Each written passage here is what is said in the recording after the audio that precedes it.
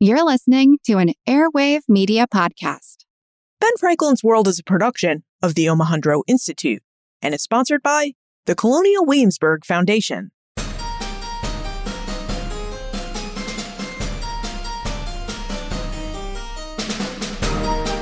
Hello, and welcome to episode 339 of Ben Franklin's World, the podcast dedicated to helping you learn more about how the people and events of our early American past have shaped the present-day world we live in. And I'm your host, Liz Covart. Between May 25 and September 17, 1787, delegates from each of the United States' 13 states assembled in Philadelphia for an event that we now call the Constitutional Convention. The purpose of this convention was to rework and amend the United States' first constitution, the Articles of Confederation. But as many of the delegates thought the articles inadequate to the needs of the new nation, the convention actually set about work drafting a new constitution, a constitution created to solve the real problems of national government in 1787, and a constitution which is still in effect today.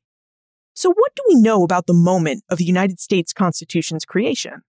What was happening around the convention, and what issues were Americans discussing and debating as the convention's delegates met? Sarah Bilder, an award-winning historian and the founders professor of law at Boston College Law School, joins us to investigate the context of the United States Constitution's creation through the eyes and experiences of a little-known woman named Eliza Harriot, who was among the many Americans who pushed for women's inclusion in the new Constitution and in the new constitutional state it created. Now, as we learn about Eliza Harriot and the push for women's inclusion in early American politics, Mary reveals information about Eliza Harriot and her efforts to promote the idea of female genius, the ways in which early Americans believed that education went hand in hand with a healthy representative government, and the feeling of probability for women's inclusion in the early American political state, as seen in early voting rights, changing views on girls' education, and the gender-neutral language of the United States Constitution. But first, the United States Constitution is really an amazing document, and it's always worth reading. So if you haven't had a chance to read the Constitution, or if you haven't had a chance to read the Constitution in a while, be sure you visit the show notes page because I've included links to the United States National Archives. The United States National Archives houses and protects our original copy of the Constitution, and it's built some really wonderful web exhibits about the document, including images of the original Constitution and a full transcription of it. And you'll find links to these web exhibits at benfranklinsworld.com/339. All right. Are you ready to investigate the constitutional moment of 1787? Allow me to introduce you to our guest historian.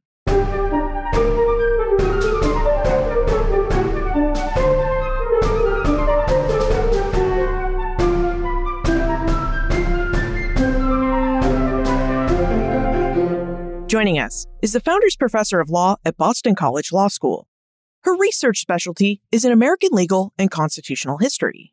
She's the author of several books, including her Bancroft award-winning book, Madison's Hand, Revising the Constitutional Convention, which you can hear her discuss in episode 107.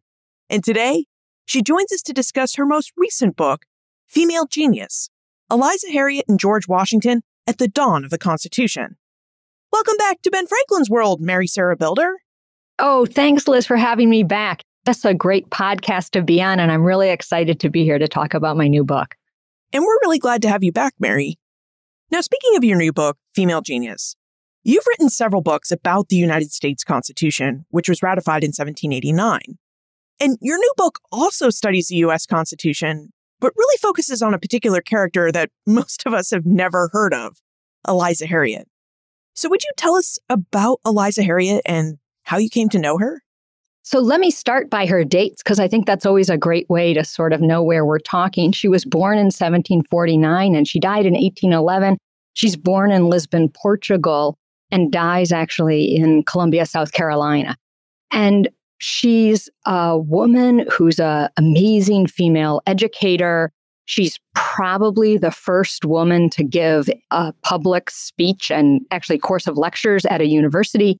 I argue in the book that she embodies this idea of female genius in the 1770s and 1780s, and that her appearance in Philadelphia in the summer of 1787 probably helped create a constitution that was at least possibly open to female participation.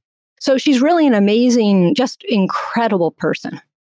It really sounds like she was amazing, and I know we're looking forward to learning more about her life.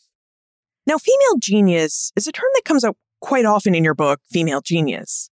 So would you tell us about this characteristic and what traits you see as embodied by that term?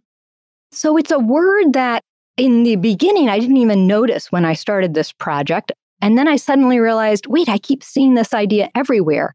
And then I noticed it actually is the idea that encapsulates that women are not inferiors.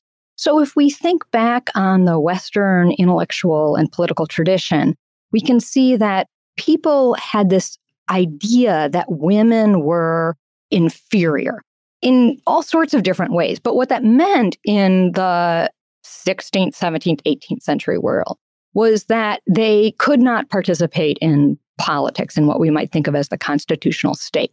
And in the 1770s and 1780s, people begin, particularly women, begin to imagine that they can finally flip this argument. And they can do this by showing that women have capacity. And that's this idea of female genius. Genius is a word that means something a little bit different in this time period. It actually means a capacity or ability of the mind. It's just beginning to have the kind of proto-romantic notion of a truly exceptional person. So putting female in front of this word, which was almost exclusively used for men, was a way of explaining that women had capacity, or to put it slightly differently, that people who were not men had capacity. And if they had capacity, they could then participate in all of the aspects of the sort of world, particularly the constitutional state, that men could. And so we see this word female genius suddenly appearing on both sides of the Atlantic. A really great example of this is a poem by a woman called Mary Scott in the 1770s, and it's called The Female Advocate. And we can see that word female and then the word advocate, both referring to a lawyer, but also an argument. And she goes through and describes remarkable women who establish female genius. And one of those women actually is Phyllis Wheatley, the great African-American poet who had recently been in England promoting her poetry.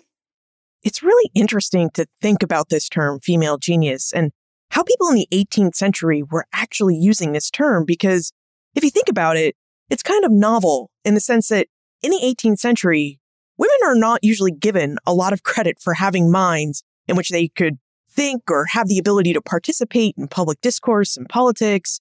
Women just weren't really seen as people who had views and ideas about politics and the larger world. One of the things that I really found interesting about this book was that the book tries to reorder our chronology of this period. Sometimes we think, or sort of traditionally, we've tended to think that there's a progressive, almost Whig notion of this idea, where suddenly around 1792 with Mary Wollstonecraft, women first get the idea that they should participate in the constitutional state. And one of the things I'm really happy about this new book of mine is it reorders that chronology. It shows that, first of all, going way back, you can find women who make this argument, but that particularly in the 1770s and 1780s, this period that I call the age of the Constitution, women begin to once again, in a very concerted way, make this argument. And that we can see that this is part of a much larger effort by women in the arts and in history and political writing and political participation, particularly in England, to articulate the idea that they have equal capacity and that they can participate in the constitutional state. So one of the things the book really does is it gathers together an enormous amount of scholarship over the last 20 and 30 years that in different avenues has established this point. And then it sort of puts it into a new narrative in which Mary Wollstonecraft becomes just one of many voices making this argument. Mary Wollstonecraft, of course, being an English woman and author who, among other works, wrote A Vindication of the Rights of Women in 1792. Well, now that we have a really good idea of the broader context of this constitutional moment where Americans are writing a new constitution and American women are really pushing to be admitted into the constitutional state, let's get to know Eliza Harriot a little better. Mary, would you tell us how you discovered Eliza Harriot, and what we can know about her early life? Yeah, she's a person who's floated around in my brain for a long time. When I was working on my book, Madison's Hand, I read all of the diaries or records of the summer of 1787. And one of my favorite records is George Washington's diary. George Washington kept a diary during the time he was in Philadelphia in 1787. And he actually rewrote that diary in the fall when he returned to Mount Vernon. And he never recorded what happened inside the room, but he recorded lots of things that he did outside of the room. And on May 18th, he records that he went with Mary White Morris, who he was staying with, and some other ladies to hear a lady talk at the college hall. And I kept thinking, like, who is this lady? And is that unusual? Is that usual? And what is he doing there? And I think very importantly for me, what does it mean? And you know how this is as a historian. There's these incidents that happen that you think, wait, there's something there. Like, I don't quite know what's there yet, but there's something significant about this. So I went back as part of a much larger project that I've been working on about the framing generation, about conceptualizing the framing moment as not a story only about the white men inside the room, but understanding the way that the Constitution as a system of government is created out of an entire generation of people, most of whom aren't inside the convention hall. And so I went back with that idea to see if I could figure out who that lady was. And then the fact that she gave lectures, that Washington attended them, tells us about the summer of 1787. And I came away with this sort of just really amazing story about her presence, her importance, and then being able to reinterpret, along with a fabulous set of scholarship that's been written recently, how we understand sort of the relationship of women to the constitutional state. So the diary of George Washington leads you to this woman who's giving lectures at College Hall, which is at the University of Pennsylvania, and you discover it's Eliza Harriot. How did Eliza Harriot develop into a public speaker who spoke at universities like Penn in the late 18th century? We sometimes read of women who had these parents who were of the rare type that believed, even in the 18th century, that their daughters should be supported with a formal education. So was Eliza one of these formally educated women? Her story is so interesting. So she's born in 1749 in Lisbon, Portugal, to British parents. She was born at what was called the British Factory, which was a British outpost of the sort of mercantile admiralty. And on both sides of her family, she has quite significant people. Her mother's side, which I think will be very important in her sophisticated understanding of patronage politics. Her mother's family was a family called the Hardys, and her uncles were both very involved in British government. Her uncle, Sir Charles Hardy, had been a leading admiral and actually would become the governor of New York. And another one of her mother's brothers became the governor of New Jersey. So these are people who are pretty sophisticated at colonial politics, of British politics. They remind us how important the sort of Atlantic is in this world. We sometimes forget how important this is. And they're also kind of aspiring people. They're trying to raise themselves up through British society, through kind of playing this game of appointments. And on her father's side, her father's a man named Benjamin Barons. And to real sort of geeks of American history, they will know that Benjamin Barons was a person who was called the Demon Port Collector of Boston. He had been put into position by his wife's family as the port collector. And as the port collector in Boston, he had sided basically with the colonists.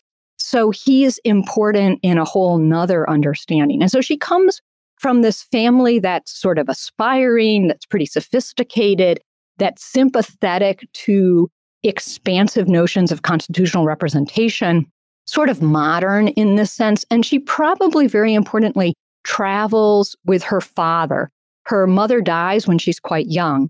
Although I don't think she's in Boston, she probably does go both to New York, where her father goes when her uncle is governor of New York, and also then to South Carolina when her father is appointed deputy postmaster in Charleston in the 1760s. So she's a person who's pretty sophisticated about traveling. Wow. Eliza did travel quite a bit. I mean, she was born in Portugal. She traveled to New York and Charleston, maybe even Boston. We just don't know. How typical was it for a British woman to be able to travel around the British Empire like Eliza did? Yeah, it's such a great question. She really reminds us of how much mobility there is in this period. Although, some people, for example, James Madison, who I wrote on, right, wasn't particularly well traveled. So many Americans and a number of people on the British side were sort of itinerant also. And this will characterize her life. She's a person who basically, by the time she dies, she never gets quite to New England, but almost everywhere else she will have traveled to. And she reminds us of how people who didn't have family connections to a particular locale in this period are pretty mobile. And she really represents that. She's a little bit reminiscent of Linda Colley's wonderful book on Elizabeth Marsh. And so I think she sort of brings back this world where people sort of kept imagining, if I move somewhere else, I'll have opportunities. I'm curious about the American Revolution. You mentioned that Eliza was born in 1749. So if we think about that, she really would have been in her late teens and early 20s when the revolution started. And you mentioned that her father became the port collector of Boston, or that demon port collector of Boston, and sided with the revolutionaries. So what did Eliza's life look like as a Briton who seemed to be caught in the American Revolution? It's so interesting. One of the problems or challenges, I suppose, of the book is that we have no personal papers from her. So a lot of this is constructed out of, little tiny pieces of evidence. So we don't have firsthand reports from her of how she felt, but we can piece together the fact that her father's removed for sort of not siding with the correct position in the British government. And her uncles also make similarly unfortunate decisions. They're not out and out revolutionaries, but they're people who clearly have sympathies that lie with the idea that people deserve greater representation. And that's one of the points that the book tries to explain as calling this an age of the Constitution, thinking about this as the dawn of the Constitution, is we can understand on both sides of the Atlantic the revolution as a particular example of a much larger shift towards people believing that government should represent and be responsible to a greater number of the people, not so much as subjects through the king, but as political actors in their own right. And her family is clearly politically sophisticated enough not to lose their jobs completely over this, but has those type of what we might call in a 18th century word liberal sympathies. She herself probably has those sympathies because in June of 1776, she marries a man who's completely outside her own family's network. She marries a man called John O'Connor, and John O'Connor is Irish Catholic. He's in London studying at the Inns of Court, but he really represents a person who's just completely outside of the kind of traditional English Church of England politics that her family represents. And so that itself is a pretty radical choice. So if Eliza held these 18th century liberal ideas that kind of went hand in hand with the American Revolution about government participation and government being more responsive to more and more people, if she's sympathetic to the revolution, do we know anything about her experience in the revolution? Did she live in the colonies during the War for American Independence? Is that where she met her husband, John O'Connor?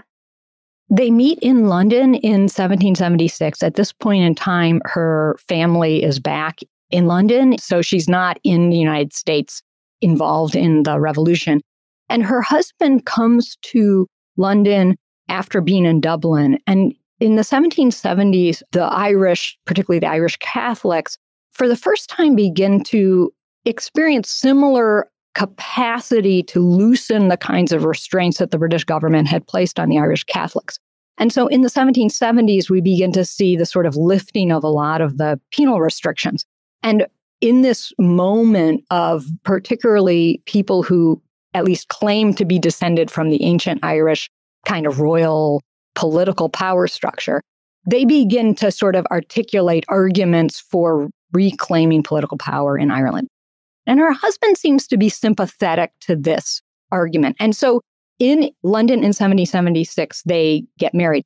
Their marriage is outside of the church.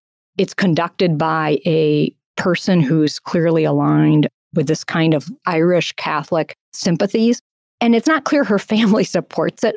But very quickly after that, her family basically publishes that the niece of Sir Charles Hardy was married to John O'Connor, an Irish lawyer. And so there's an effort to sort of patch over whatever feelings that there have been. But her father instantly puts all of his possible inheritance into a trust that John can never touch. And so there isn't the kind of you've married into the family and now you're going to benefit from that. So Eliza really had two different experiences with the British Empire. She experienced life in the British North American colonies as the revolution was breaking out. And she also had this Irish experience through her husband. And scholars always say that if you really want to understand colonization and what happens in British North America, then you really need to understand what the British were doing in Ireland. Yeah, and it's such an important point, Liz, that because Ireland, England, the United States developed their own national narrative structures, we forget that in this moment, there's all sorts of continuity among reformers in all of these countries and connections. And people are sort of borrowing ideas from one person and articulating it to their own circumstance. In fact, her husband, John O'Connor, who has published pieces, will constantly link efforts to liberate Ireland as examples of also the way that America was liberated, but also the way that across the world, people can work for freedom and emancipation against tyrants.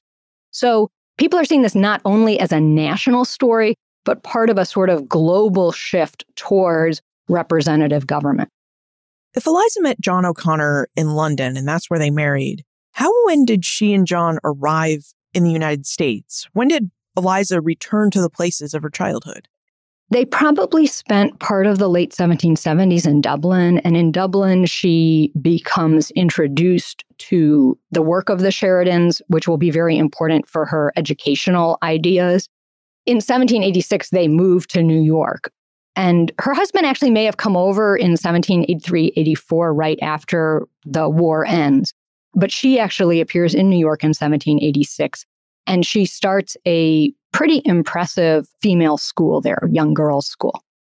I'm glad you brought up schools, Mary, because schools really seem to be the hallmark of Eliza Harriot and her push for women's participation in politics and representative government. In fact, the school you just mentioned that she established in New York represents just one of the schools that Eliza would establish as she traveled throughout the United States and then established schools in every American city that she lived in. So, Mary, would you tell us more about Eliza's schools and the educational philosophy she founded them on? So in 1786, she sets up this French and English boarding school in New York City, and she has some of the most politically elite people's daughters at her school. She describes her school in a number of advertisements. And her advertisements actually run in papers outside of New York. So the type of school that she's running in New York becomes very influential through these advertisements. And she describes her school as based on a model of the school she probably attended in Chelsea. And that was a school called Mrs. Aylesworthy's.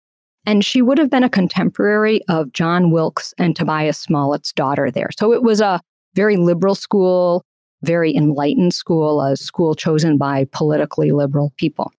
And in New York, her school has this very ambitious idea of educating young girls in the ways that young boys were educated.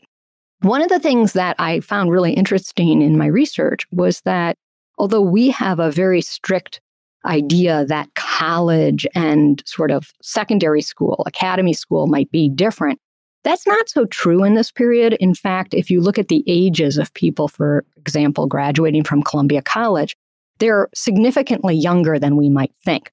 What college really refers to is the type of governing structure that you had from the state. So when she runs her French and English academy in New York, she ends that year by explaining that there were going to be so many people to see the young girls' examinations that she had to give the examinations at Columbia College, and that at Columbia College, the professors had actually helped examine her young girls. And so not only is she imagining an education that's similar to young boys' education at the college level, she's actually moved her girls into Columbia College to have their public examinations with the Columbia College faculty. And then in classic Eliza Harriot style, she writes all this up in the newspaper. So the example she provides has enormous amplification outside of just whoever happened to be attending her school. Do we know why Eliza chose schools as a way to help make the argument that women should be able to participate in politics and the constitutional state? Was establishing schools something that she had done in Ireland and decided that she would continue when she moved to the United States? Or was this a goal that she thought about while in Ireland and believed that New York would just be a really great city to try out, this intellectual experiment that she had? It's a great question. I actually don't know the answer to that. I don't know what she did in the 1780s before she shows up in New York.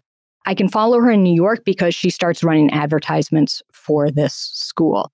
But she might have been running a school in Dublin. I just don't know the answer to that. What I do know out of Dublin is that at the time that she's in Dublin, there is a man called Samuel White who publicizes a number of books on what comes part of her key educational idea, which is the art of speaking, this sort of bell letters curriculum that emphasized public speaking. And he argued that young women as well as young men would benefit from that kind of education. So she's clearly exposed to those ideas in Dublin. She was exposed to those ideas when she was a young woman herself. But whether she had engaged herself as a teacher before she comes to New York, I don't know the answer to that. Even though we can't really know a lot about Eliza's activities while she was in Dublin, I suppose it really isn't a surprise that her educational philosophy really went hand in hand with Eliza's career as a public speaker. Now, you mentioned at the start of our conversation that Eliza was known for giving a series of lectures in public venues, including the University of Pennsylvania, which is where George Washington heard her speak. Mary, do we know when Eliza started her public speaking career and what she was speaking about in this series of lectures? In New York, when she opens her school, she doesn't seem to have first given a public lecture. And that suggests that the idea for public lectures comes to her in New York. And that actually suggests that the person who might have ironically inspired this notion of lecturing in order to raise money might have been Noah Webster, who actually goes on to be somewhat of a competitor of hers.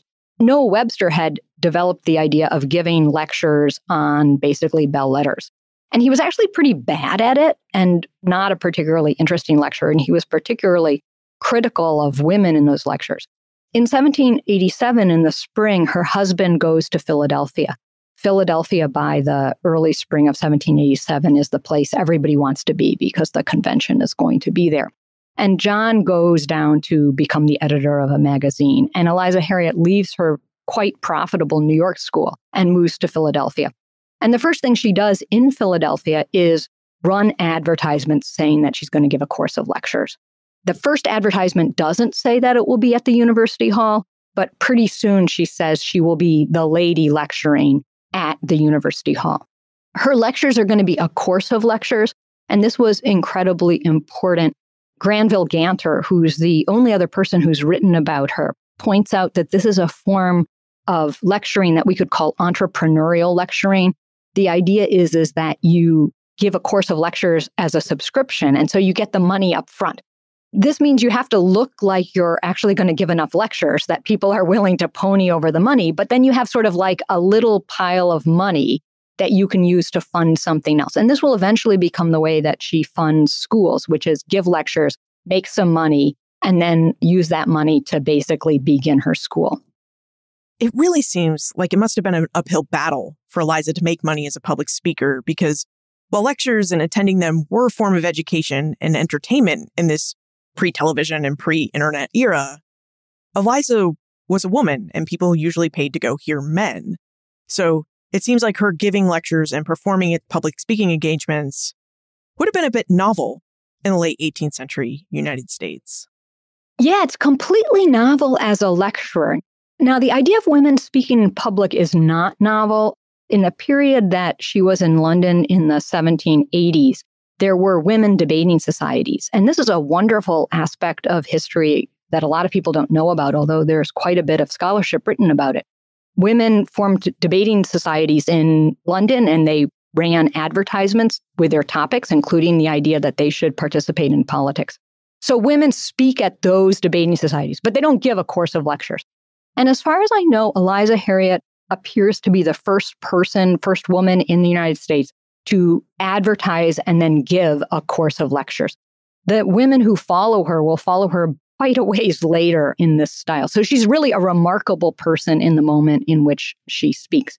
And she probably gives at least 5 lectures that summer in Philadelphia. In Philadelphia, there are over 150 advertisements in the newspapers relating to her lectures.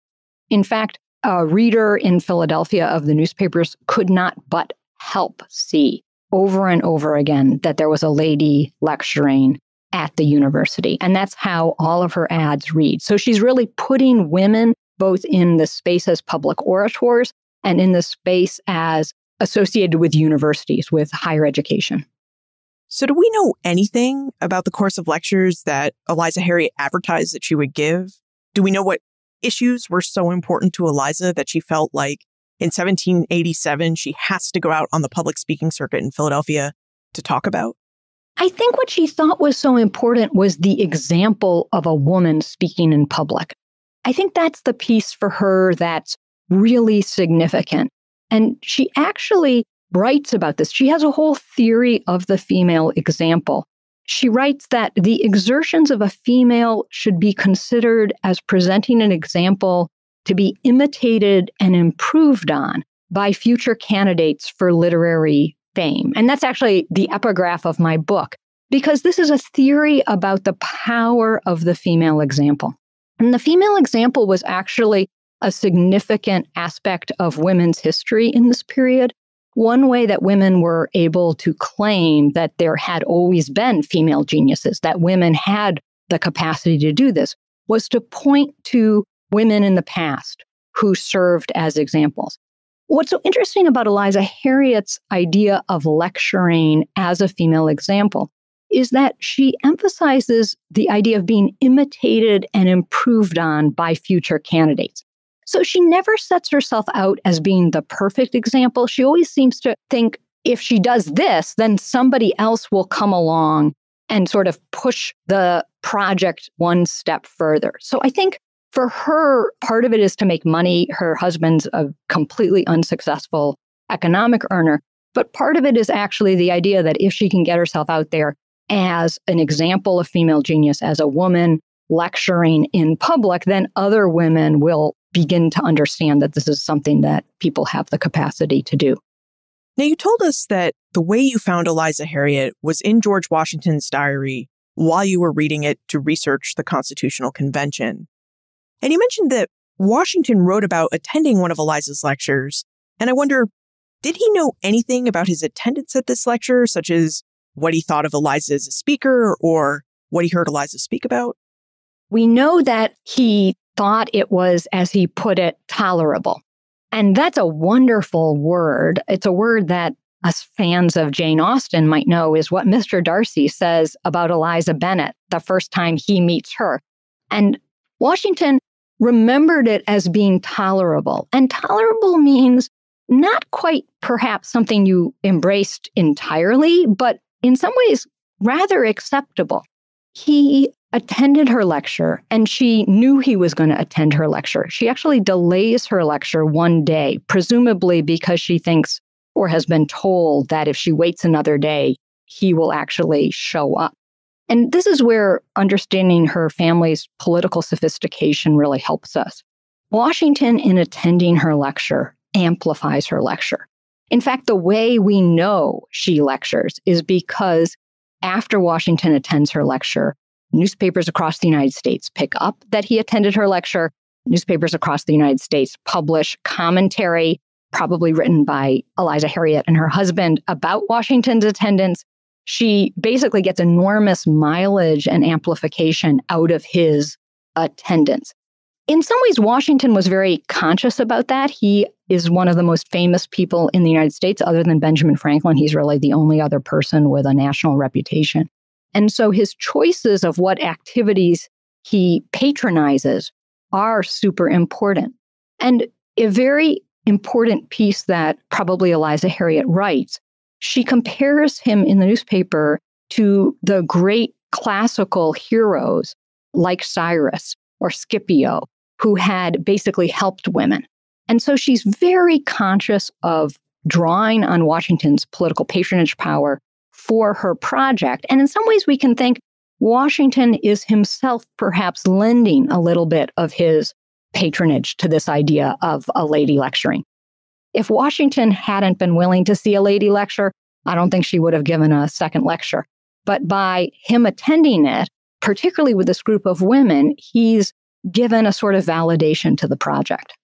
Now, I know we would love to know whether Eliza realized any positive effects, a Washington effect, if you will, from Washington's attendance.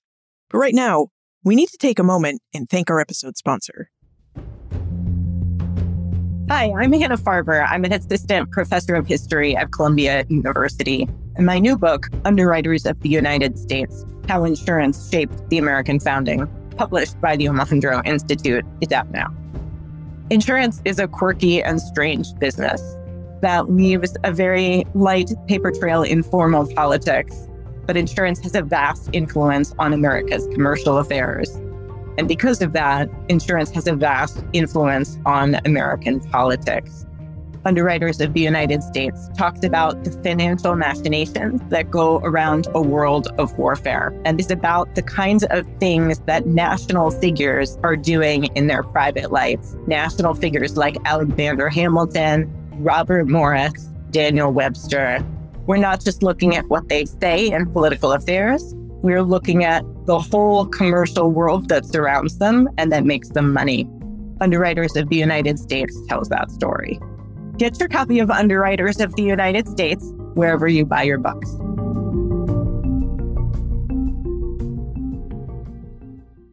Mary, did Eliza realize any positive effects from Washington's attendance at her lecture? Did Eliza Harriot start suddenly selling out her lectures and lecture series because Washington had attended one?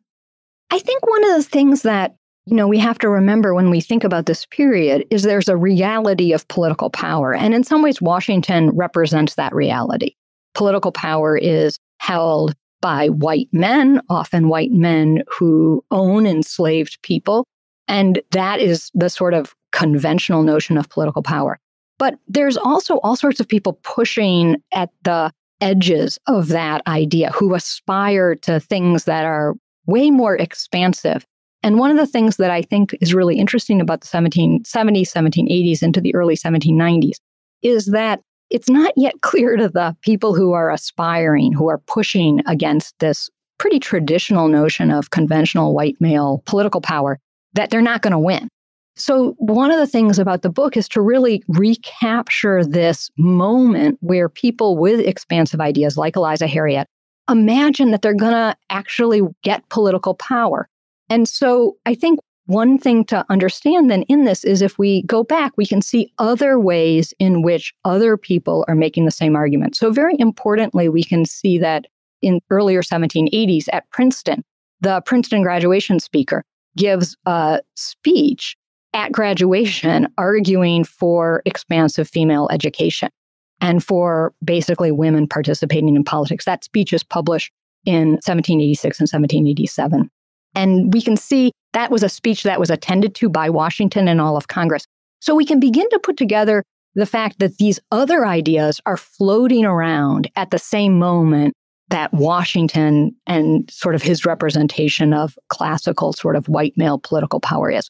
Washington himself seems surprisingly interested in the project. At the end of the summer, he buys to take home with him to Mount Vernon 3 books that are clearly related to Eliza Harriot's lectures. One is on the art of speaking. One is James Thompson, a poet that she read, who was a very important sort of politically liberal poet. And then a book on modern geography, which is the kind of education she argued. And Washington will support her school when she moves and has a school near Georgetown. And he will actually allow his own school that he supported for young men to admit women. Now, he only thought 1 woman for every 4 boys, but still, that was a surprising start. And when he picks a school for his female relatives. He picks a school that looks a lot like Eliza Harriot's ideas.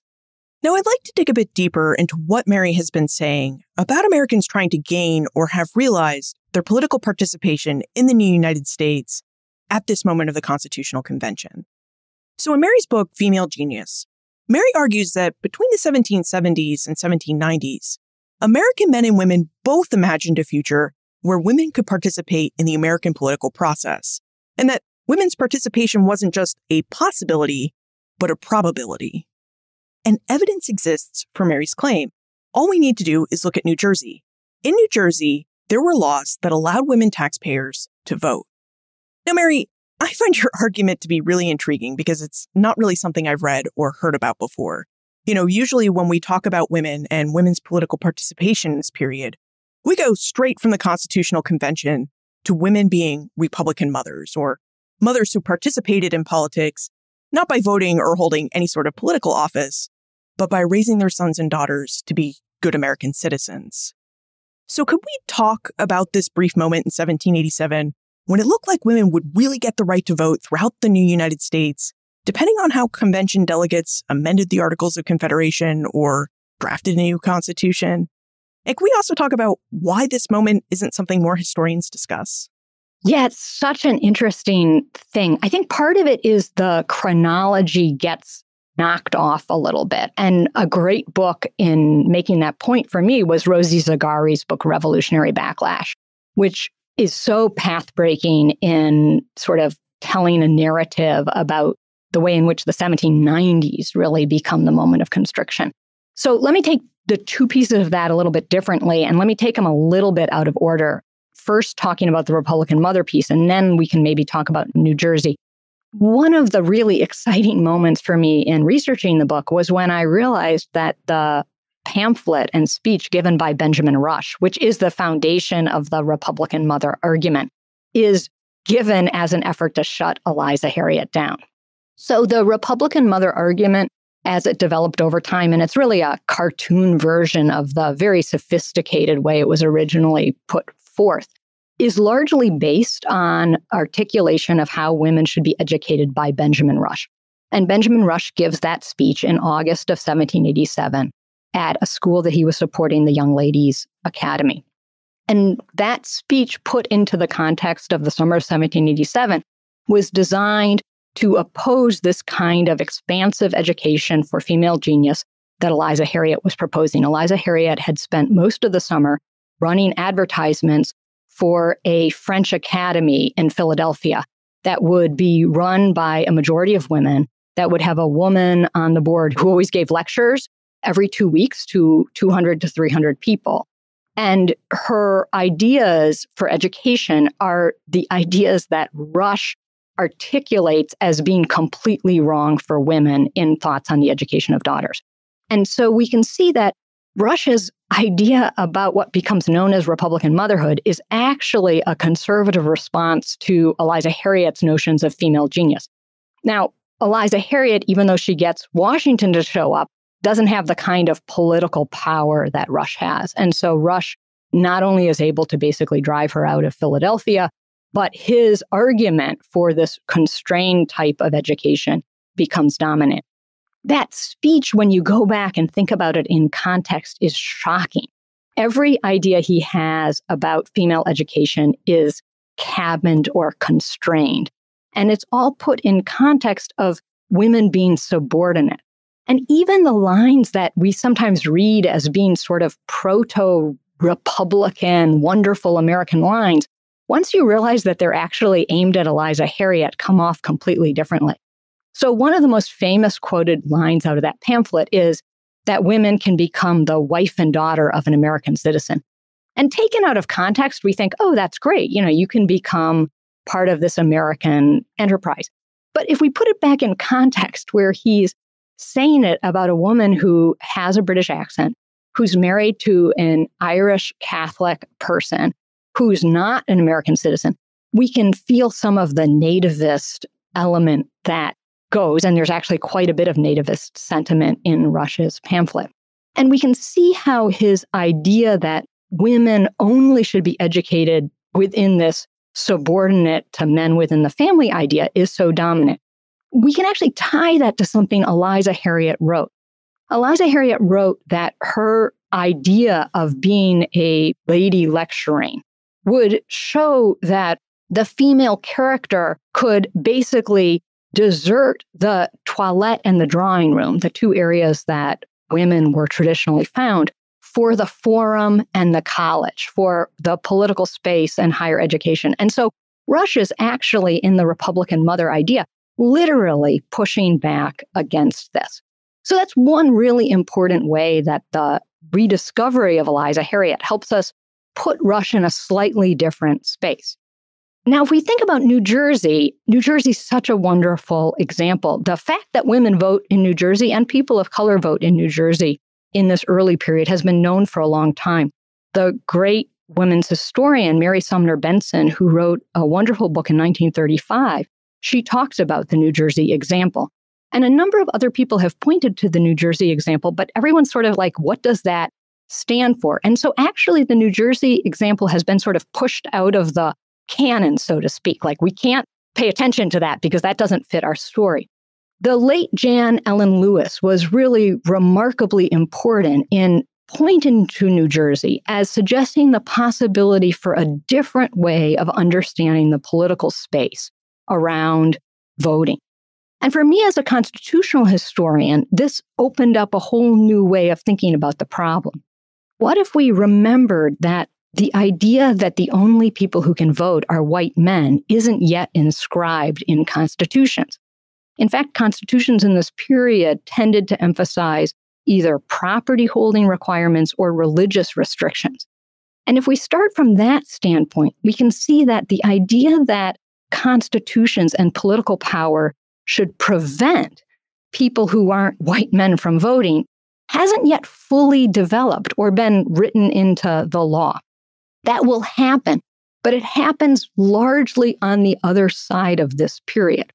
In fact, if we look at political constitutions from this period, Massachusetts stands out as being one of the few that described voters using a gendered term. Most constitutions in this period described voters in ways that can be read as gender neutral. And we know that actually there are some interesting examples, not just in New Jersey, but in England, of people voting. So the 1770s is the moment when the first voter of color, Ignacio Sancho, votes in London because he meets the religious and landholding requirements. I really want us to get into the gender neutrality of the Constitution because that's another fascinating argument that you make in your book, Female Genius, that the Constitution is a gender-neutral document. But before we get into that, in this day and age, we often look for people that we can credit with things and who we can blame when something turns out a way that we don't like it to. So in this moment in the 1780s, when many Americans thought it was probable that women would be active participants in the political life of the early republic, was Benjamin Rush the only person to push back on the idea of women's political participation in this real public way? Is he the person that we in the 21st century can think about blaming for the fact that it would take until 1920 for women to get the right to vote? Oh, yeah. Wouldn't that be nice to be able to blame a person? No, I don't think he can be blamed. His political pamphlet gets mileage because it fits what obviously a lot of people probably believed. I say in the book, who knows, if there were polls, maybe most of them would have sided with Rush. But that's different than understanding that Rush represents the only way the political system could be understood. Very importantly, the other person who is often cited as sort of supporting the Republican mother idea as it sort of expands is Noah Webster. And Noah Webster actually heard Eliza Harriot speak. He heard her twice, and he recorded her in his diary as being dull. And this is not surprising because I read Noah Webster's diary, and every time he goes to hear a woman, he's critical. And in fact, he's critical of almost every other speaker. We have to remember that Noah Webster is quite young in this period, and when he himself had given lectures in Philadelphia, they had been a disaster. So to watch a person seem to be far more successful than him was probably somewhat inspiring of a certain jealousy. And for Rush, I think part of it is just the economic realities. He's supporting a school that is supported by the Episcopal establishment. that imagined its role as creating women to be somewhat subordinate and to understand their place. And suddenly a woman shows up with this very ambitious sort of French-style, English-style education, and that really threatens to undercut the Young Ladies' Academy entirely. One of the really wonderful ways that this story then allows us to tie other pieces of evidence that we know pretty well together is people may know that there's this wonderful speech in 1793 by Priscilla Mason, who's a young girl at the Young Ladies' Academy. It's a pretty famous speech, and it shows up on like the APUSH test for high school students. And she actually gives the speech at the Young Ladies' Academy. Carolyn Eastman, who writes about young female speakers, points out that it's really one of the most remarkable speeches in this period. And she's in a room filled with people probably like Benjamin Rush. She's of the age that she could have heard Eliza Harriot sort of 5 or 6 years earlier, or heard about Eliza Harriot. And she says, supposing we possessed all the talents of the orator, where shall we find a theater for the display of them? The church, the bar, the senate are shut against them. Who shut them? Man, despotic man. And then she adds, let us by suitable education qualify ourselves for those high departments. They will open before us. And so I love the idea of this young woman sort of almost thumbing her nose at Rush and all of those arguments at the very school that he basically helped to found. Okay, so we can't blame Rush that it took so long for women to get the right to vote. Now, to turn back to the gender-neutral language of the Constitution, Mary, you argue in your book, Female Genius, the United States Constitution that was drafted in 1787 has gender-neutral language, that the language in the Constitution doesn't just pertain to men or white men. Would you tell us more about your research on the Constitution's language and how you've come to see the Constitution's language as gender-neutral? Yeah, so let me just emphasize that I'm not an originalist. And so I believe that the Constitution in this period is as much a system of government as a piece of paper, and that the idea of the Constitution is expansive. So this isn't an argument about what the original intent is, but it's an argument about how the words chosen show us a possible openness to the idea that a larger group of people could participate in the political state. And when we look at the drafts of various aspects of the Constitution, there are words that describe sex or gender. And so Jan Ellen Lewis has pointed out that the 3/5 clause originally refers to sex in describing the participants in the political state. Congress is actually originally described as 2 bodies of men. And then very importantly, the draft of the Fugitive Slave Clause originally said he or she. And I think that's such an important testament to African American enslaved women's agency that the man who proposed that language could not even propose that language without, in his mind, seeing women escaping. And so it's a really remarkable moment where we hear people like Oni Judge, who will escape from Washington, literally being present inside the room through this very explicit use of she. But when the final document emerges in September, all of those references to gender have disappeared. And the document itself has become quite fascinatingly uniformly gender neutral. It uses a phraseology in which people are described as persons, and the pronoun that goes along with that is he. Now, he to us is a gendered pronoun, but it's not in the 18th century. We actually know that from the Constitution itself because Article 4, which says that if you commit a crime, you can be returned to another state, uses that person, he. And if person, he does not refer to all people, then those of us who are not he's can commit a lot of crimes and never have to be returned across state lines. So this is this way in which the Constitution arguably opens itself to the possibility that the people who could participate in the constitutional state were not men. And I think this is really important. In fact, the longer I've thought about this, the more important I think it is. they had a model of using the word male that was in the Massachusetts Constitution. And there was a decision not to describe every actor as male. Why did they do that? Well, we don't know exactly, but the fact that in Philadelphia in 1787, there was this remarkable person reminding people that women could be political actors, that they could go to education, that they had equal capacity. That may explain why the Constitution as an instrument is open to that possibility. To shift from this broadened conversation about the Constitution and the constitutional moment, to get back to Eliza, you mentioned that John O'Connor, Eliza's husband, was really not a good breadwinner and that Eliza really had to fulfill this role for her and her family. You also mentioned that to accomplish this feat of becoming breadwinner, Eliza opened schools and she offered her courses of lectures. Could you tell us any more about Eliza's story? Did Eliza experience enough success in Philadelphia or elsewhere that she really was able to travel as a public speaker and open more schools for young women? Yeah, she's the primary breadwinner for their family. They don't have children, or if they had children, they died in London. And so she's unusual in the sense that she lives most of her life in a world that really emphasized children without children. So she doesn't have children. Her husband always has really fabulous ideas of ways to make money, wanting to write books and do things, and he's never successful at all. So she is always the person who's the primary breadwinner for them. And she reminds us a lot of how that is a not atypical thing among white women, married women in this period. So her husband also is very itinerant, and that may be because they're fleeing debts. They may run up debts and then have to move across state lines. And so the story of her life is one where she leaves Philadelphia in the fall of 1787, and they continually travel southward.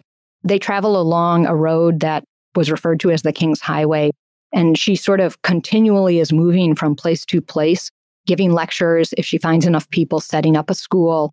And then probably because of her husband's debts or other ambitions, she has to move on. So it's a complicated story for me as a historian because her most successful school will be in Charleston in the 1790s, the early 1790s. And she has a very ambitious school in Charleston. And thinking about her location in Charleston, where she probably lived as a young girl, really forces us to think about the ways in which some of her ideas about female education, some of the ways in which she perpetually describes herself as a lady, were ways that were traded on sort of her whiteness. That in Charleston, where being white, being seen to be elite, being seen to be connected to England had a real value, her educational model is more successful. Mary, now that you have successfully uncovered and recovered the life and story of Eliza Harriot, and as you think about the wealth of information you already know about constitutions and American constitution making, where do you think we should fit Eliza's legacy into this larger story of constitutions, constitution making, and particularly about the creation of the United States Constitution? Well, I think there's two really important things. One is to see that her story and her life actually maps perfectly onto a story that's developing about the 1790s being a moment where we get this rise of what we might think of as a white male democracy, but at the cost of a larger democracy. And so her story really fits with this narrative in which a sort of ambiguous or open contingent moment in the 1780s is followed after 1792 by the rise of what eventually become a white male citizen defined notion of politics. And that's when constitutions, this sort of new genre, really begin to be powerful in inscribing that in a form that becomes very difficult to get rid of. And it will take, like the 14th and 15th Amendments and then the 19th Amendment to change that. So that's one aspect of her story, is it reminds us that instead of sort of expanding democracy, we have this rise of a white male democracy in the 1790s into the early 19th century, and then the efforts to change that back. I think another thing her story really emphasizes is how education in this period was part of an understanding about the constitutional state. Mary Wollstonecraft and Catherine Macaulay, who are the two greatest political thinkers for women in England in this exact period, both write books emphasizing female education as an aspect of women developing political power. And so it allows us to understand education not as something outside of sort of constitutional politics, but as something at the very foundation of constitutional politics. I think that allows us to think about the expansion of education in this period in ways that connect it with the story about sort of who can participate in the political state. Do you have a sense why, when we look at political participation and the rights and freedoms granted by the United States Constitution, why those rights always seem to come at the cost of somebody else's rights and ability to participate in American government? And I ask this because we've been talking about the 1780s and how it could have been this period at the founding where the Constitution could have been more inclusive than it actually turned out to be. And of course, we'll see this again after the American Civil War, where abolitionists advocated for the political participation and inclusion of Black men, and their participation and inclusion seemed to come at the expense of the political participation and inclusion of all women. So throughout history, it just always seems like when one group wins and achieves more political power, another group is losing political power. Yeah, I don't know what the historical explanation is. I think that in the 1780s, those lines aren't clear yet. There's people in this period who imagine the ending of the slave trade. They imagine participation of people of color as citizens, as participants in the constitutional state. I do think there's a moment where those lines that would become so much part of the American political system aren't yet hardened in stone in the way that they will be. I think a lot of it has to do with this rise in this new genre of written constitutions, of this descriptor of the political participant as a white male citizen. And that first appears in 1792 in the Federal Militia Act. It's not completely binding there, but that's one of the first places we can track it. And then it appears in all sorts of state constitutions and then through Congress into the ways that the Northwest Territories will be formed. And I think the minute that the person who's getting to participate is described along lines of race, of gender, and of citizenship, we begin to have people thinking those are the vectors on which you can include or exclude people. And so I think in a funny way, the divisions that we sometimes see get formed in this notion that the person who participates is a white male citizen. That probably has a lot to go back to the rise of the Democratic Party under Thomas Jefferson. If we look at New Jersey, we can see a small example of this. So in New Jersey, where women and people of color voted from the 1790s through to 1807 when they are disenfranchised, women and people of color tended to vote against the Democratic Party, and that was partly why they were disenfranchised. In fact, the arguments for changing the New Jersey Constitution to only allow white male citizen voters is that there was voter fraud.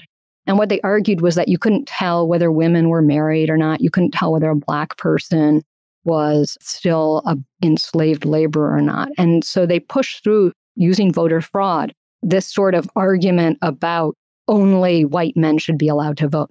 And the minute that idea that it's more important to disenfranchise people than to enfranchise them gets going in a two-party system, I think there just becomes a lot of ways in which political power then turns into a story about exclusion.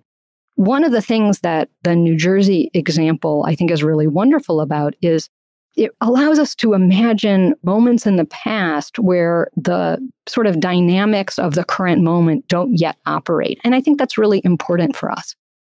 Mary, as you know, September is the month we celebrate Constitution Day in honor of the creation of the United States Constitution. So I wonder what you think we can do with our newfound knowledge that the founders and framers of the Constitution seriously considered the ideas of women and their political participation in the American political process during the moment of the Constitution's birth. I think it's really important to understand this distinction between the way that the Constitution as a system of government was used by people who took power under it to further their own power, and the way in which the Constitution as an aspirational set of ideas allowed other people to make other kinds of arguments. I think it's really dangerous when we create a notion of this period which is overly rigid, in which only one side occupied all the space. That's not to deny the realities of political power in this period, but it's so important in history to remember these examples. Eliza Harriot had this notion that every example of a female trying to push against boundaries was an example to be imitated and improved on. And I think there's a way of thinking about history, particularly the history of the early Constitution, in which we can see that there might have been aspirations that were possible in that period that could be imitated and improved on. In fact, that's a way to think about the whole history of the Constitution in this period, is that there were ideas that people thought were aspirational, ideas like equality or ideas of liberty. And even if they hadn't quite been rendered in the way that we might have wanted in one moment, that idea had the capacity to be improved on. That's a very almost sort of traditional notion of some sorts of history.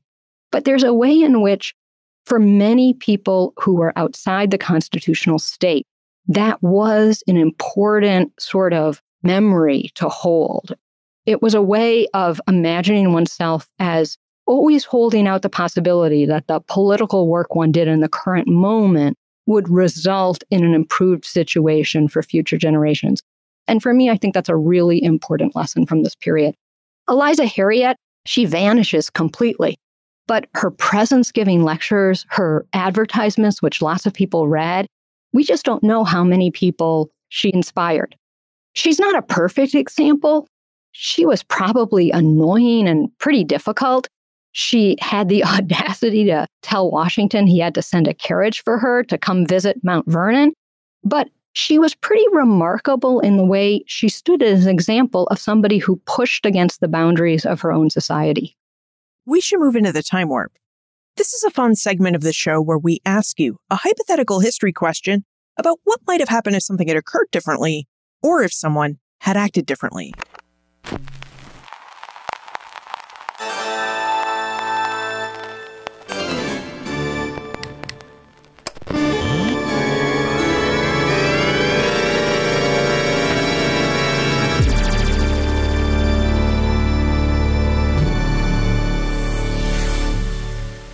In your opinion, Mary, what might have happened if George Washington had never attended Eliza Harriot's lecture? What do you think we'd know about Eliza Harriot today if that was the case? And how do you think the United States Constitution would have been written and styled without the ideas that Eliza Harriot spoke about? Oh, what a great question. I think, first of all, she would have made sure that didn't happen. I think she was incredibly stubborn and persistent. And she would have kept giving or delaying a lecture until by hook or crook she had managed to get Washington in the room.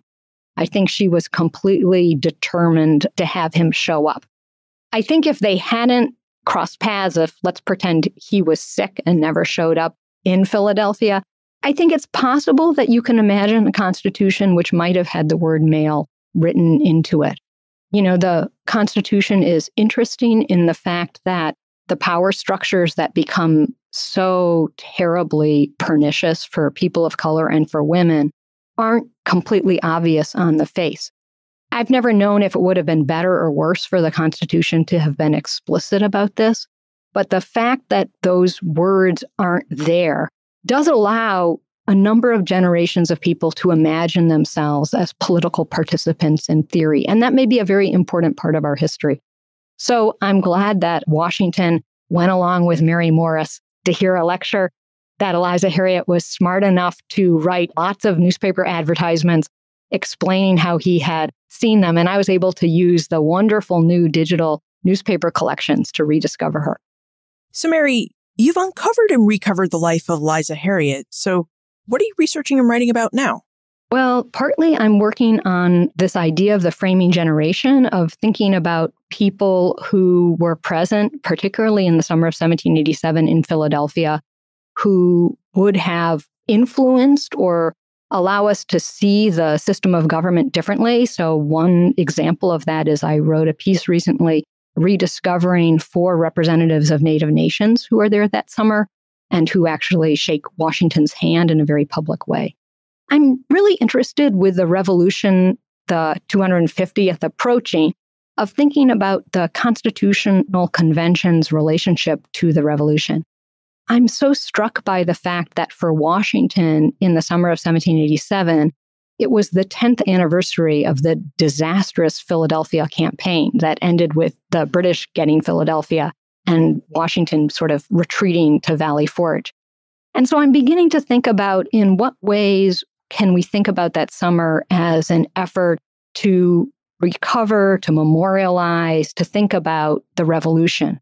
And one of the interesting things about Washington's diary that summer is he goes to visit a number of people who were loyalists or who had stood on the other side of the revolution.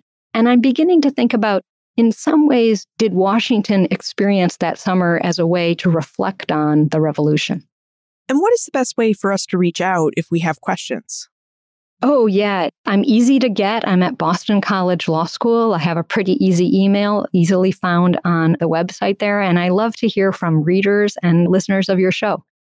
Mary Sarah Bilder, thank you for introducing us to Eliza Harriot and for helping us better understand the moment in which the United States Constitution was written. Thanks, Liz. It's always such a pleasure to talk to you.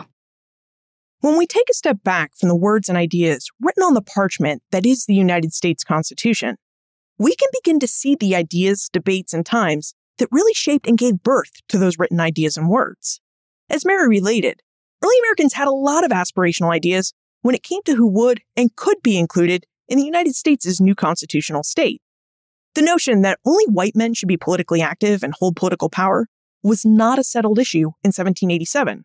In fact, it was so unsettled, the framers of the Constitution wrote their new system of government with language that allowed for the inclusion of all sorts of Americans: white men, free people of color, and women. And the reason we see this inclusive language is because of the work of men and women like Eliza Harriot, everyday Americans who advocated for their inclusion in the new American constitutional state. And this is something we should remember.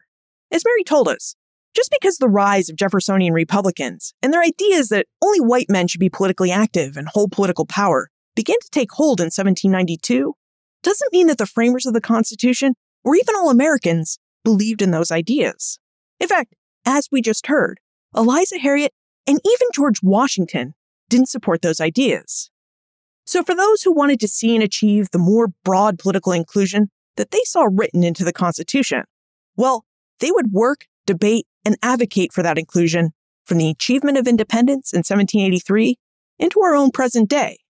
The words of the Constitution matter. And to best understand those words, their meaning, and their intent, we need to take a step or two back from those words and look at the world in which they were created and set to paper. The times in which we live always impact how we view the world and how we act in it. And this holds true not only for us in the present day, but for every generation who came before us. Look for more information about Mary, her book, Female Genius, plus notes and links and a transcript for everything we talked about today on the show notes page.